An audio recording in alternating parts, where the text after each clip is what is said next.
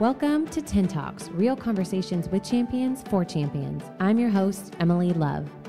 And I'm Carlette Patterson, your head sports life coach. And the desired outcome of our real conversations for champions with champions is to share our passion for sports life coaching. We want to get you coached, and our purpose for training you for a life that you love is we want to connect you to what matters to you in your life and the power of being a champion in your own life. A champion life is a 10 life.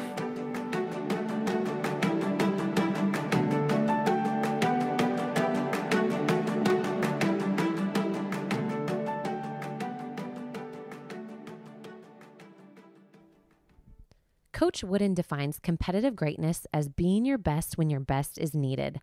We just saw a recent display of this as Tiger Woods, a famous professional golfer, won his 5th Masters after an 11-year major drought. The game of golf already requires laser focus on the smallest of details, and now pair that with one of the largest audiences and the most elite talent group, and you have yourself the exact moment of needing to be your best in every facet. The level of commitment, discipline, and inner self-confidence Woods had to stay committed to the process year after year with no major victory highlights how competitive greatness may not look exactly as we planned, but it will never return void in our lives. This week on 10 Talks, our desired outcome is to talk about the power of coaching for competitive greatness. Here to join us for our conversation is someone that I consider a top 5 influencer in my life, Charli Turner Thorne. My head basketball coach at Arizona State University and the one solely responsible for introducing me to sports life coaching in Carlette. Charli Turner Thorne started her career in athletics as a basketball player for Stanford. She coached for Washington, Santa Clara, and Northern Arizona until taking the head coaching job at Arizona State in 1996. She has amassed several school records, including most wins in a season, a conference championship, most NCAA bursts, and she is one of 3 Pac-12 coaches that have led their team to 5 or more consecutive 20-win seasons. She has also coached with the USA basketball program. While she was on staff, they brought home the gold medal for their country both in 2007 and 2009. CTT, it is quite a treat having you with us today. I'm going to start off and tell you guys thank you for being amazing and being on my support team and really being someone that's given me hope and the epitome of the word coach. And when I think about you two and what you guys have done for me and how, Charli, you were my college coach and you helped me grow into, a young woman and ready to be married and have kids and step into my life and then introduced me to Carlette at that same time, cared enough about me and was willing to invest in all of us and all of your girls and had Carlette come. You guys are still giving me hope. I think that is just such a cool picture, again, of the word coach, where you really stick with someone through their life. That's not every definition of coach to people, but you guys have done that for me, and you've really pushed me even into this career. Both of you encouraged me to do it. So I just want to say thank you for loving me and coaching me and really having my back. It's quite an amazing thing that not everybody gets the opportunity to experience. So first, I just want to start off with the thank you. I'm as grateful for you, Emily, okay? So we can talk about that during this podcast. That's so nice. Yeah, and just the power of team. I think that's a beautiful definition of the 3 of us coming together. Individually, we were doing what we all love to do. Charli, you're coaching basketball. I was sports life coaching in the pro market. And Emily was getting to live her dream of being able to play D1 basketball. And on our own, we were all doing fine. And then when we had that moment to really come together and ignite the power of team, I'm just incredibly grateful that we all did it. I mean, I know, Charli, when I think back and really watch the film of you and I getting together, both of us were like, I don't know about this. I don't know. I wasn't sure if sports life coaching would work in the college market because I had only been working with guys in professional sports. And you said, well, if it's good enough for guys in pro sports, why aren't my girls getting it? I was like, okay, let's do this. But I remember saying to you, I don't know if this is going to work, let's try it. And I just want to thank you, Charli, for number one, always, as you always do, looking out for just creating great people and also giving somebody like me an opportunity to do what I love and be passionate about and join your incredible team. So thank you for the power of team. No, Thank you, Carlette. I mean, that was one of the best decisions I ever made as a coach. Well, recruiting Emily and many of my amazing women, but I was, a little cautious, didn't know you, kind of like, okay, well, this sounds really good, but, I was always, we didn't bring a lot of people in, did we, Emily? I mean, there was, you knew that person was special if I brought them into our bubble because, I just, I really, needed to trust, and believe that this, anybody that we brought in was gonna add incredible value. And I mean, gosh, it was kind of a pilot year, and then we haven't looked back, and it's just been, I mean, more impactful really than I can probably verbalize with me, but especially, for our players. Mm-hmm. Charli, let's talk a little bit about your bio because it's just fun and impressive. I mean, not only can I be so proud of the things let's not. I know. We have to. Let's just talk about stuff. No, we have to because I think I've coached a long time, okay?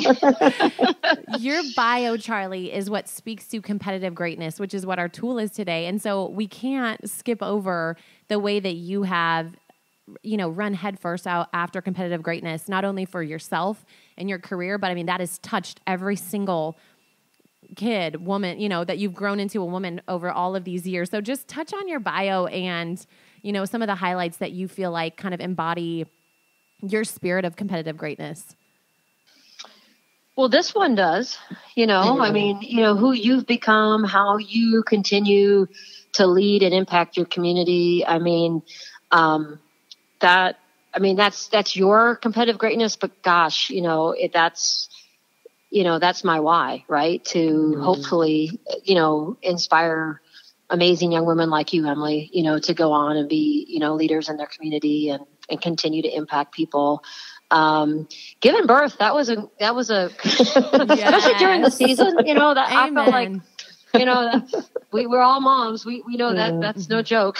Yeah, I will never forget. You walked down the tunnel after like 2 days, maybe not even 2 days, Charli. I think it was a day. And you were walking very gingerly, but there you showed up to basketball practice I was there. After you had a newborn. I mean, talk about, a woman who can do it all. And Carlette says, we can do it all, not at the same time. But Charli, that you are a champion for women who, in a movement where people are like, you can't have it all. You can be a mom, but you can't work. I just had someone tell me this week, why do you have a job? You have so much going on. You don't need to be working. And it's like, hold on. Why are we telling it was a woman telling me that. Why are we telling each other that? Yeah. You modeled what it looked like to have a family and love them with all of your heart and soul and be dedicated to them, but also be dedicated to, a sport. I mean, talk about that. That's huge.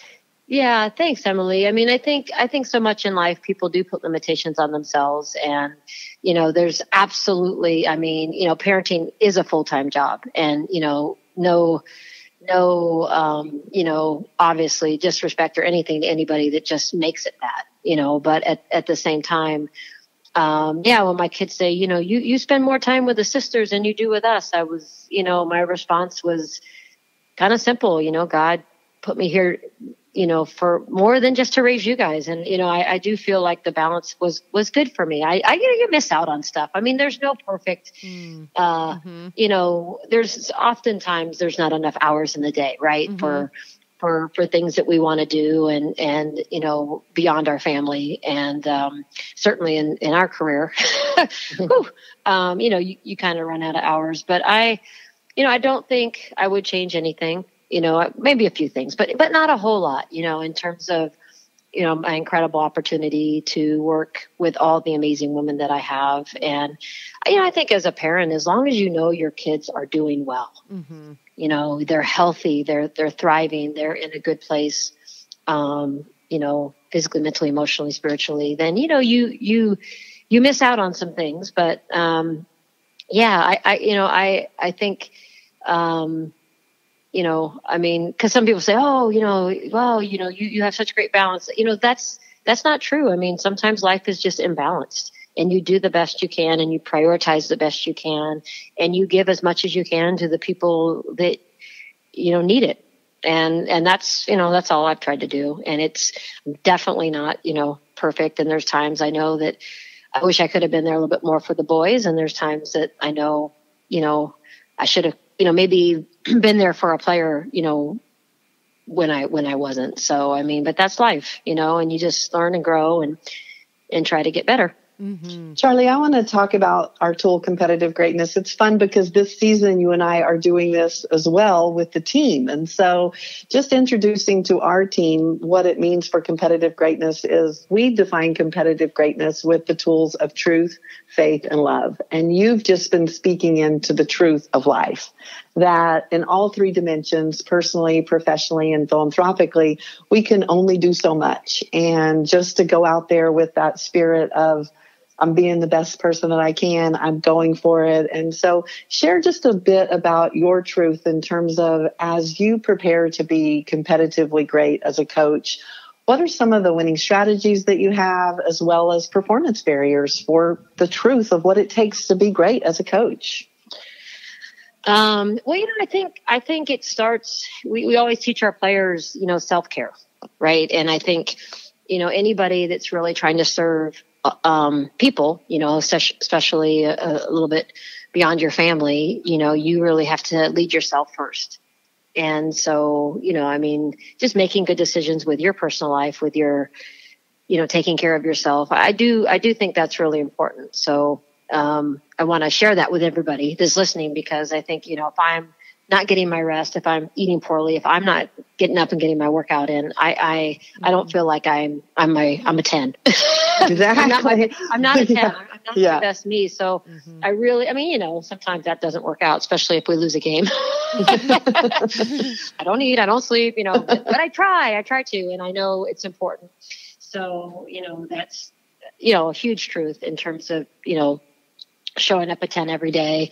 And then, I think I try to model what I ask of my players, just in terms of preparation and being resilient. And, coaches have performance barriers, players have performance barriers. We can get in our own way if we don't have the right mindset.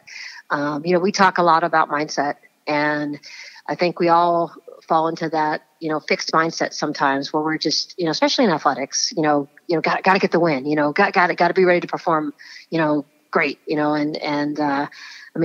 that's how I get evaluated. That's not necessarily how I completely evaluate myself. And, but when you're just focusing on results, which I think is easy in athletics, I think, that's a huge performance barrier.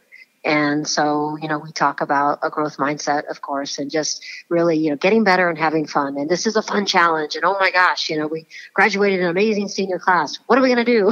Okay, fun challenge, and these people are still getting healthy. Fun challenge. And so I think, as a coach, just kind of like with your players, it's your making sure, you're preparing and your mind is right and you're taking great care of yourself, and certainly just continuing to serve, having, just loving the people around you, obviously, not judging, but just meeting them where they're at. A lot of people have a lot of things to say about this generation, and Carla and I, we have our conversations, but, we always, at the end of the day, see the greatness in them, and see their strengths and meet them where they're at, and just try to love them and support them to be the best that they can be. And I think, that's the essence of what all three of us are trying to do, in our lives every day.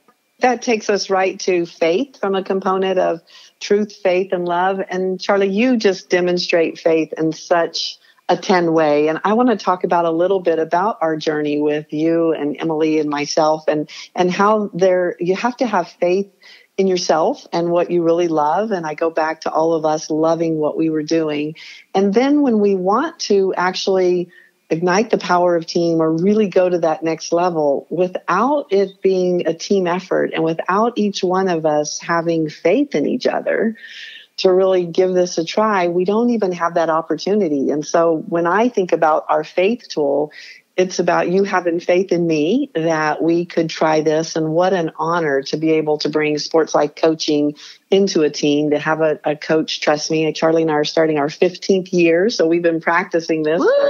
I know, a little celebration there, quite a bit. And so from a faith perspective, I also want to just talk about, Charli, you having the faith in yourself as a coach to take this leap of faith and bring sports life coaching into your organization. Again, you paid for it. It's you that really wanted this for your girls. It's what our amazing boosters and the opportunity that we have with boosters to really let you specialize in how you can serve and support your girls to become young women. And all of us really anchoring in having faith, you having faith in me having faith in you, and our ability to communicate constantly on how to get better, how this is working. And then Emily, as an athlete, be having faith that her coaches are for her and are really bringing in some new things. But, how can we dive into practicing faith and achieve something better than we could ever imagine? I always, when I'm recruiting young ladies, I always just say, I talk about Carlette. I talk about we have a life coach. I talk about we're going to care about you as a woman first and a basketball player second, and that we really truly believe that if you're in a good place as a person, then basketball is going to take care of itself. Mm-hmm. And I mean, Emily, you probably speak to that better than anybody, but wouldn't you agree with that? Absolutely. And even just more of the studies come out, Carlette and I were actually at a coaches conference, and they were talking about like what are the performance barriers essentially get in the way of teams achieving their best level. And it's not skill-based performance stuff. It is, drama, gossip, distrust. It's like all these things that we actually grow as people inside of us and our character and our integrity. And so when you hear that, you think that's exactly right. But you did, Charli, you had the faith to not only invest in sports life coaching, but also take time away from what could potentially have been sports practice to allow us to work on ourselves. And I think that is huge. I think that's what coaches need to hear. And that's what players need to hear, that I can actually not spend 15 minutes on the court, and I can spend 15 minutes with my life coach and be better on the court because of it. And that is a huge transformational mind shift that I think some of us have to take. I mean, I can think back to my senior year, and it was the most beautiful and the toughest year maybe of my whole life. We had a horrible loss, to my best friend's family. And then we also are in the middle of this, like, it's my last year as a college athlete. So this balance between seeing death and being brokenhearted over it and trying to love my sister, who was also my teammate through this, heartbreaking time that you really don't ever get over in your life. You spend your life, really healing from this horrible moment. And then, enter Carlette into the situation. And I think you giving me time to see her every week, Charli, made the difference for me. So when I knew that I could save my tears and save my grief for my 30-minute window with Carlette, then I was more present on the court. And not only did it minister to my heart, but I think it taught me so much more. It taught me about competitive greatness. And it taught me, Carlette really was able to just nurture my spirit. And it came from your willingness to let me spend time with her in that regard. So, and then because of it, we had the most successful season in school's history. And I don't think that's a coincidence. I think especially in these moments of life where we're stewarding something horrible, it makes those challenges that, even in life, like the showing up to practice and the gruesome battle of being a college athlete. People often skip that over, but it is physically demanding. It is emotionally demanding. And it was funny because death made me enter into that with more joy and more competitive greatness. But I don't think if I would have had a life coach and if I would have had you, Charli, as a coach, I don't think I would have gotten that same result. Well, thank you, Emily. And I'm really glad you brought that up. That was definitely one of my top moments of competitive greatness was just that season, because we truly did experience, like I've never gone before then. And since then, I haven't gone through a greater tragedy, during the year. And then for us to, really, in large part because of you, Carlette, and because of Emily, you and the amazing, young women that, worked through it, and allowed yourselves to be coached and grow from that tragedy. I mean, yeah, we went on to go to the Elite Eight, the best season ever when, we, I reference that season all the time. In the sense of, because, one of the things that life coaching does is help, in talking about 10 moments and stuff like that, it just teaches us to be more present, which is, of course, is, the $1 million. We could all just do that better, right? We would always be happy and great. And, in that year, I can't even tell you, Emily and Carla, how many times I've referenced that year is just because nobody cared about themselves anymore. That's right. We played for a greater, we truly played for a greater good. You talk about that every year as a coach, the selflessness and, but all the performance barriers, they just melted away because it was just us coming together, for one purpose, Jordan, and it was the hardest and most amazing season still of my coaching career. And just listening to it, I mean, I know all three of us have goosebumps and tears and, our hearts are full. And it was a moment in time that we forget that this game of life that we're playing is so valuable, so frail, so fragile, so powerful, so many things. And this, us all being together and really remembering what life is about and being for each other really produces a result that's so much bigger than kind of just that climb or think that we can do it ourselves. And that brings us to our third fundamental for competitive greatness. We've talked about truth. We've got faith. Now it's all about love. And you can just hear that in our voices and our hearts and our story of how that moment of competitive greatness, we found love for each other in a way that we'd never even seen coming. And that love of the game and the love of life and the love for each other. And Charli, I think a lot of times, as you've been coaching a long time, I've been sports life coaching a really long time. That passion is what gets us up every day. And people can say, how do you keep doing this? How do you, really go through the grind of it? And for me, it's because I'm anchored in love. And I know the same is true for you, Charli. And so just talk about how love really helps you be the coach that you want to be every day. I agree 100%, of course. And, one thing that we, probably say at least once a week, if not every couple of weeks within our program, is that relationships are everything. I always get, people to think about it. You win some, you lose some, so stuff happens in life, but usually you can manage fine. But when you have a relationship that is sideways, usually you are sideways. That's the thing that really hurts our heart, or really, we feel to our core, right, that we don't have a relationship, right? And so, the loving my players, my staff, all our fans, the community, the people that are around us, just getting to have these relationships, working on them, to have the positive, healthy relationships that feed us and fuel us every day is truly, why I'm still doing it. It's definitely not for the wins. You have no control over that, right? We don't. Absolutely. This brings us back controlling what we can, and that's relationships. Yeah, exactly. And this is the brilliance of sports life coaching. I mean, there's no multi-million-dollar contract for these women, in college women's basketball and in a lot of these sports. And it's getting to be a part of growing them, to love themselves, but then also just have these great relationships where, they're centered in love and they aren't judging. And, I love the Book of Joy.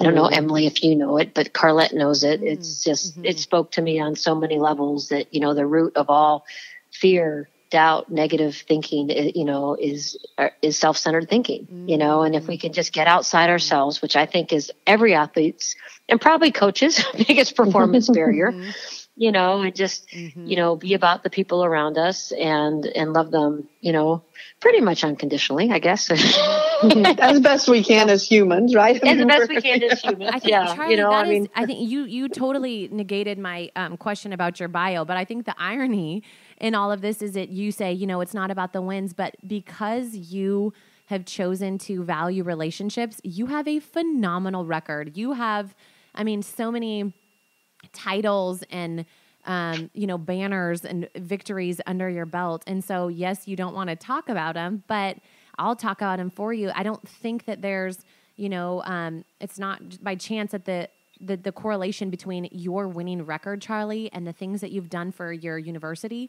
are because you've chosen relationships first. And I can say wholeheartedly, I don't think it would have been easy to give my heart away on the court my senior year, dealing with the tragedy and the sorrow and so sad, if I didn't know that you cared about me as a person before you cared about me as a basketball player. It would have been really easy to check out on you and just say, you know what, I'm done. I can't do this. This is life. This life over here is more important.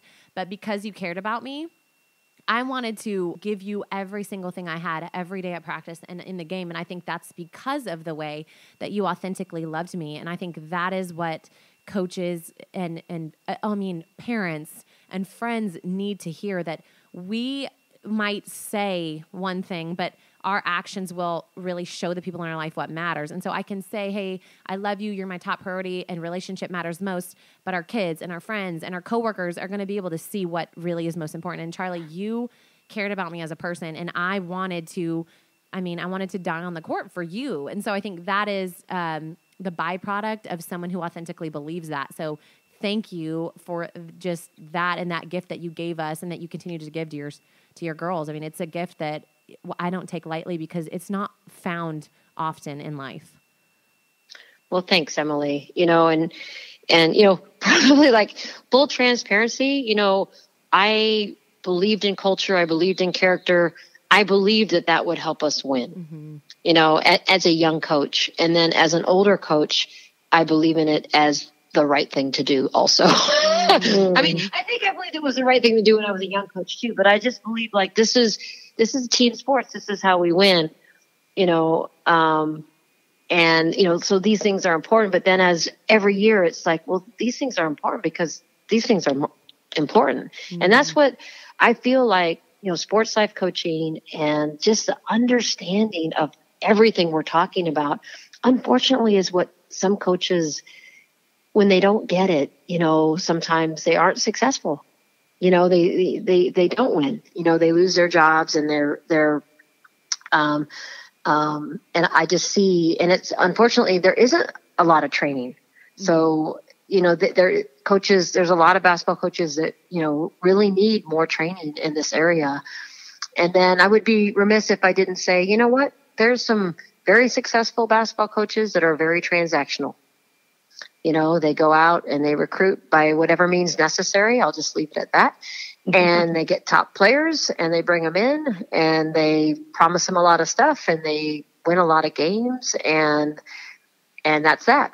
I would, retire. It's not you, right? You wouldn't not me. You wouldn't be being true to you, Charli. It wouldn't be, I wouldn't love it. Mm-hmm. Yeah. It wouldn't be my truth. I wouldn't believe in it. Mm-hmm. I wouldn't love it, to just be, and I know as a coach, just, probably on my back nine, I wouldn't, if I start to shift at all to that transactional, okay, well, come in, okay, I got to do this, let's do this, and okay, I will walk away because I don't think I am that way. Like Emily, you could never be that way. Carla, you could never be that way. I'd like to think I could never be that way, but, I will say there's programs that have success with it, very business-like and stuff. And what I find when we talk to, families and young women that are very much in the mold of you, Emily, when they get it, then we have a great shot of having them as part of our family because, they do realize, I want somebody to care about me because, I talked about mindset as a huge performance barrier, but anxiety, we have a kind of an epidemic with anxiety and depression in our country right now. And it's very, very real. Mm-hmm. And I do feel like a lot of families and young women coming up, are more in tune with the disconnects and the things that they're having to deal with. And so I feel like we're speaking to them more than ever, which is good. Which is good in terms of, this is, basketball's gonna be basketball, but, we're going to really, help you comprehensively and holistically, hopefully have an amazing experience and grow as a leader and have fun. Another winning strategy. Yes. And figure out what you want to do, because you're not going to get rich, as a pro in women's basketball. Mm-hmm. It's just not, probably going to happen. So. Well, Charli, you've brought up some amazing components for competitive greatness, and I want to just anchor our audience and team into the fact that you hear Charli talk about competitive greatness from her heart and just living it to give it, and relationships, and actually the truth is, if Charli, if you aren't winning, you don't have a job. So we want to be really very real about the fact that results produce. That's the truth. That's the truth, right? And we all have faith that what you just shared in terms of relationships, and being different and playing with heart, and that it does produce a result that our, who we're getting paid for values. And so I want to make sure as we finish strong here that people really get the opportunity to hear that competitive greatness does produce great results, and going about it from being true to yourself and really having faith in the people that you surround yourself with, to anchor in love and really go for those wins, and go for however you define success. But Charli, thank you for really demonstrating that competitive greatness for coaches has you just making choices every day. And then I love you speaking into that competitive greatness. Our athletes and our families want their athletes to experience competitive greatness, but anxiety is a huge performance barrier right now. It is. And being truthful about the well-being of an athlete is one of your top priorities, and us teaming up to really honor and train them in their life as intentionally as you're training them in sport is really producing competitive greatness in a whole different level. Go us. Yes, exactly. That's what we like to say. I'm like, go us. Guys, go us. Hey, Charli, thank you so much for spending some time with us on 10 Talks. Thank you for being my coach forever. I love you, and I just am so grateful for the millions of ways you really have spoken into my life. And Carlette, I'm so thankful that she introduced us 15 years ago and that you're changing my life. Carlette, thank you for this awesome workout. Okay, team. So Charli has been talking to us about competitive greatness, and it's time to go out and practice. Remember to anchor in our fundamentals for competitive greatness, which is truth, faith, and love. And as Charli said it perfectly, it's about relationships. So go out and make it a 10-week practice, nothing but 10s. Thank you for listening. Don't forget, tune in next week and head over to iTunes and Spotify and hit subscribe. Remember, a championship life is a 10 life. You matter. Your life matters. Create a life that you love. Give hope to others, and be and choose nothing but 10s. Be you. The world needs you. Go to lifetrainingacademy.com.